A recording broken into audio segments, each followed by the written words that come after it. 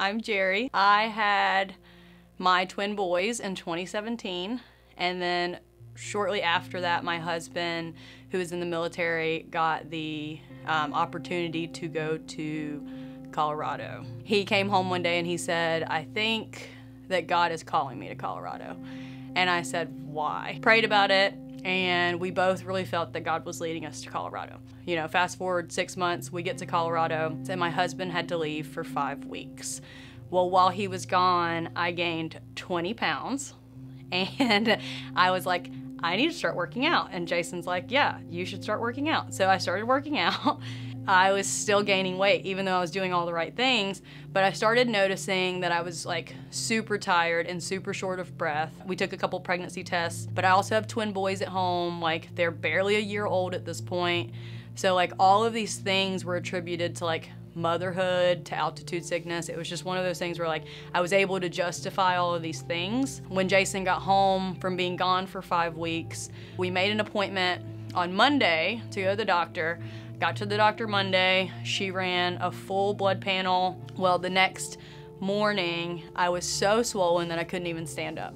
And I told Jason I need to go to the ER. So I drive myself to the ER because we're the only people we know in Colorado. And I drive to the ER and I walk in and the girl looks at me and she's like, "Have you ever been asked if you were in heart failure?" And I'm like, "No, I'm 27 years old. I'm not in heart failure. Like, there's no way." And she's like, I think we need to run an EKG. And like, before I'd even filled out my paperwork, they were running tests on me for my heart. I was diagnosed with mild heart failure, I think, and mild pulmonary hypertension. You know, this whole time I'm so angry at God. Like, I have kids, like we just had kids. We just moved across the country. We don't know anybody. Why am I the one that's sick? I've always taken care of my body. I worked out. I did all of these things. Why me? So I get to Denver and I see the specialist. He asked all those questions that they do at intake. And what was so funny was the very last question on the sheet is, are you a Christian? Or like, what religious preferences do you have? And I said, I'm a Christian. And he said, oh, cool, me too.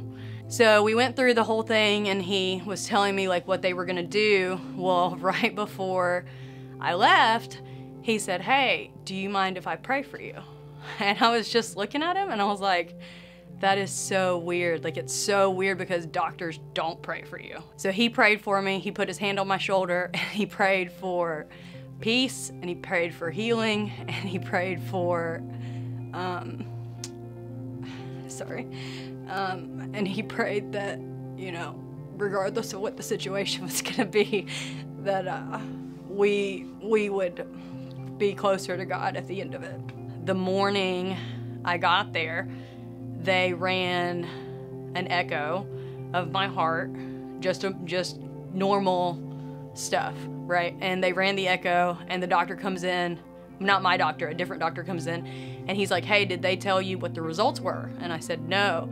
And he said, "There's a problem. You actually are not in mild pulmonary hypertension and you're not in mild heart failure, you're actually in severe heart failure, and if you don't start treatment immediately, you're gonna die." And I just started sobbing, and I was just so mad. And I was like, why me? And he was like, "I'm gonna go get the doctor because you're crying and I don't know what to do."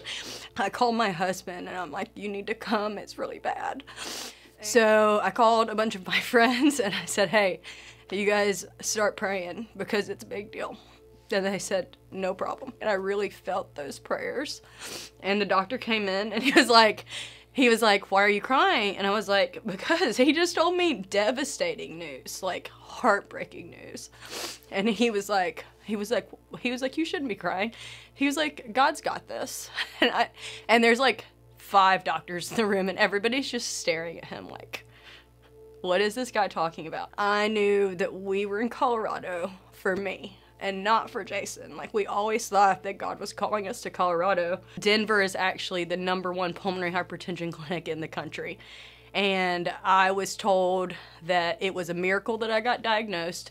It's a miracle that I was even standing when he gave me the diagnosis, because I shouldn't have even been able to stand.